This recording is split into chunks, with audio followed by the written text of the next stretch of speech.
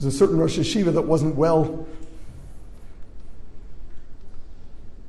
And they said there was a doctor in Miami that specialized in whatever it was that he was suffering from.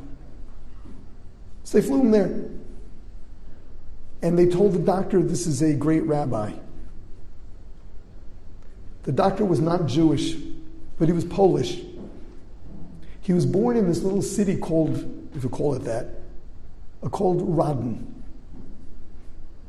Radin, you may know, was the city where the Chafetz Chaim lived. So this doctor said, don't tell me about great rabbis. There was a Rabbi Wasserman, Rabbi Chanan Wasserman, Chafetz Chaim's Talmud.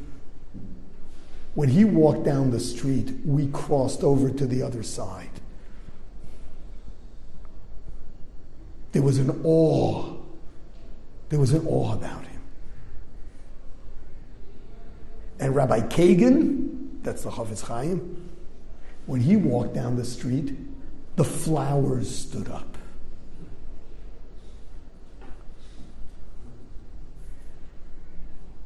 I don't know if that really happened or was their imagination. I'm not going to write Mofis stories based on the testimony of a non-Jew. Hard enough to believe the Jewish ones.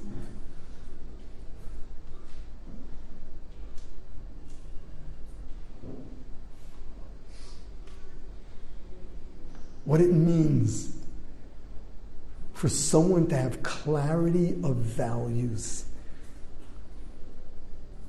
Nothing wishy-washy. No compromise in a crunch.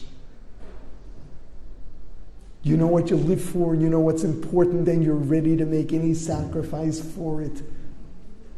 Then you're a real human being and you're big, and no one can start up with you.